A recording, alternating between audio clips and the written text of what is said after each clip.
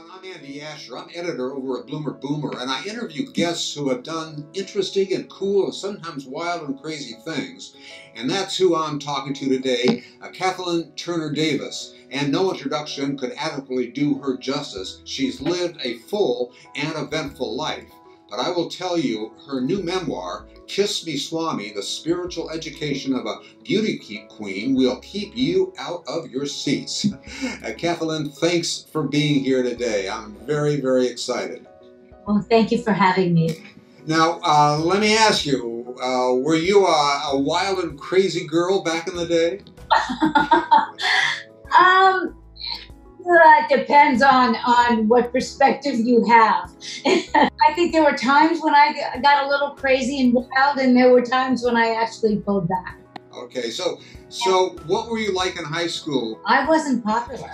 I had, a few of my friends, and I mainly, I wasn't very social. I didn't even date in high school. I was very hung up in baton competitions. And every weekend, if we weren't competing, we were practicing, and in the weeknights we practiced. So I was a pretty straight teenager back then, and I didn't, I think I went to 2 parties during my whole high school years. Okay, do you feel like the same girl today that you were back then? Oh, no. Nowhere near, right? Okay. Well, I mean, do you surprise yourself, like how you were then versus how you are today? Yes, actually, I do.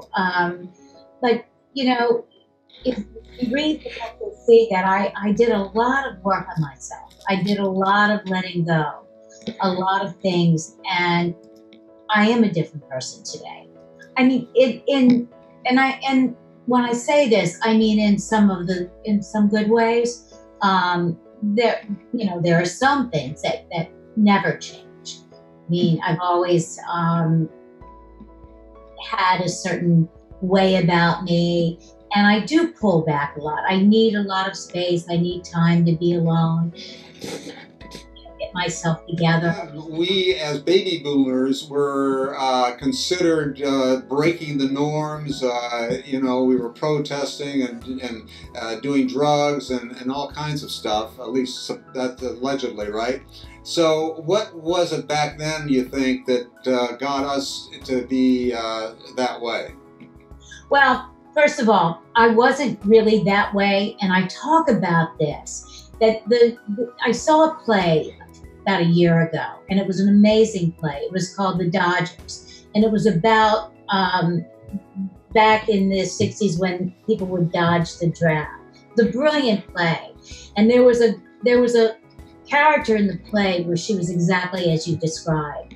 She was so free, and she did drugs and she, she had a lot of sex, but it was purely out of loving people, and that play really stirred me up, and I wanted to be that girl back then. I wanted to be freer, but I was very tightly wound when I went to Hollywood. You're now living a life in LA with a master's in social work from Columbia, and how much of your coming of age years in the 60s and 70s is with you today, and are you a changed person or the same person grabbing at the brass ring of life? Well, I'm still grabbing at that brass ring, but I am the same person in many ways, but I'm different. I had a whole lifetime coming here at 20 and coming back here in my 60s. It's, I've had children, I have grandchildren, I became educated, I've traveled, and, the wealth of experiences that I've had in between. So I'm not the girl that got on the airplane at 20. Then got on the airplane, I think it was 67 when I came back here. A whole lifetime was in between. So I think that I've probably grown a little bit since that, and my choices would be different probably today than some of them back then. Well, tell us, what motivated you to write the memoir? Because it is fascinating, and for someone who shares some of the experiences that you talk about, I think it's great to bring this out and remind all of us about what we were doing and how life evolved. So what's kind of the backstory behind the book? It wasn't until I was getting divorced from my husband. And I realized that I needed to talk to someone professionally to sort some things out. And it was then when I was actually in therapy for a minute, which is in the book too, that the therapist said to me, you've got to write a book. You've got to write these things down. And I wanted the book to be entertaining and you know, for people to have a good read. But I also wanted the book to be something that can help change people as well. So the challenge was integrating the fun stories and all the adventures with kind of an undercurrent of spiritual growth, and giving people the tools that I believed helped me along the way, so that people could realize that they can clean up the past, that they can let go of resentments and beliefs that can hold them back, regardless of your age. What did you discover when you got to Los Angeles, and how did the Hollywood establishment treat young women in those days? Was there rampant sexual harassment? Was the free love movement a good thing in your opinion? Well, the free love movement was in full sprint, and it was there. That's what it was. It was alive and beginning. So it was a beginning of a new era. But in Hollywood, there was always, I believe, there was always that the sexual thing going on, and I didn't experience it very much. I really think that the beauty pageant thing kept that away from me a lot. And then when I came, I got a movie right away, and things started happening very quickly. I was very lucky, but a lot of my friends had a lot of sexual harassment. Yeah. A lot of it. It must have taken you a lot of courage to write this book, because you know, a lot of your past was your past, and you did maybe proud of many and not so proud of other things, and so it all comes out in this one memoir. That must have taken courage. Well, you know, it was difficult. It was difficult because you're telling the secrets that you thought you'd die with, actually. Right. And it was very difficult. But, you know, it was, and going back to that question again, it was during the sexual revolution. And, you know, we were taught to, the generation before that was taught to keep basically your legs together. And this one was, you were made wrong if you didn't pull them apart. So it was one end of a spectrum, and it was difficult to, you know, digest all of that. I was this teenage virgin. I had no experience with men when I came here. So it was like a accelerated course. Wow. And your story is of a middle class girl from Maryland who wins the title of Miss Washington D.C., moves to Hollywood. Then you even tell us about losing your virginity to Troy Donahue. You kiss Elvis, date Frank Sinatra. I mean, what a life! It's so exciting. You know, when I look back on it, it seems surreal, and it was exciting. But in the moment, you're kind of just living the life that you're given. And Elvis, of course, was, you know, as a child, I had his pictures all over my wall and played his records constantly. So that was thrilling. I think the person that intimidated me the most was Sinatra.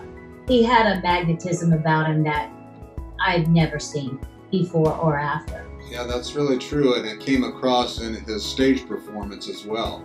Yeah, he was and he was a gentleman to me. He was lovely to me. Well, it was another era, in a sense, that they all came from. And, you know, we all have dreams as a child of what our lives will be like as adults. What has your journey taught you about the possibilities and the challenges of fulfilling those dreams? Well, I think we all have challenges in life. And the challenges I've learned are an opportunity for growth. And I think that's really why we're here. We're here to grow. And we're here to connect with that, you know, Swami inside of us, that presence inside of us. And if we don't have challenges, we have no opportunity to do that. And yet, you know, I also see that life has so many possibilities, and to never give up, and that just showing up and putting yourself out there, miracles can happen, amazing things can happen. As for me, all I had to do was show up, and most of this stuff happened. None of these things were really planned. Now, you know, let me ask you something. Do you think boomers are still living that sort of a life, or have they maybe moved back into the shadows? No, I think they are. I think boomers are amazing. From this generation, and the people that I meet, the men and the women, they're still out there doing their thing. It's amazing. It's wonderful. Now, you're now living the best life as a single woman. What's it like dating in your 60s and 70s? And do you expect more from men today than you did maybe decades ago? And how do you handle yourself any differently? Well, there's a big difference between being 20 and being 70. So that in itself is different. I think the main thing is that we all have, you know, come with baggage when we hit 70 and even 60. And we all had baggage, you know, from the very beginning, but more baggage. And baggage can be good baggage. We bring sometimes children, grandchildren, we bring our experience in the workplace. So it's really different from being young, when you're starting out in life and you have goals and you have dreams and you want to build something for someone. Most of our life is behind us now. And so it's a whole different mindset. Saying that, it can be better, because I find that now you live more in the moment, because you know that you're very lucky to still be here, and especially to have your health if you have it. And so you take advantage of every moment much more than when you're in your 20s and 30s. For me, that's true. I was always thinking of what I was going to do next, and I was always kind of wanting these goals. And now I just love every day when I wake up. I feel so lucky to wake up and to be able to be healthy and to be able to have this really nice life right now.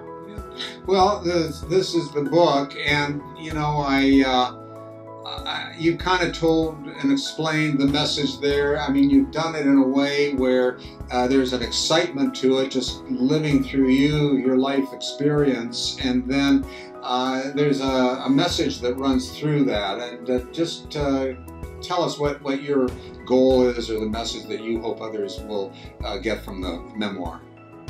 Well, the message is basically that you can let go of anything at any time, and that you are still here, and that you can really focus your mind on what you want, not on what you don't want.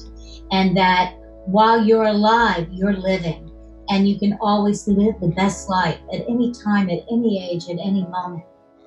As I say goodbye, any final message? Well, the final message is that I hope you enjoy Kiss Me Swami. I hope you receive insights and you receive some tools and techniques to help you move your life in the direction that you want to move it in. Beautiful, beautiful. Hey, thanks so much, Kathalynn. Oh, thank you very much. Kiss Me Swami, the spiritual education of a beauty queen. It's at bloomerboomer.com right now. I want you to take care, and we will see you next time.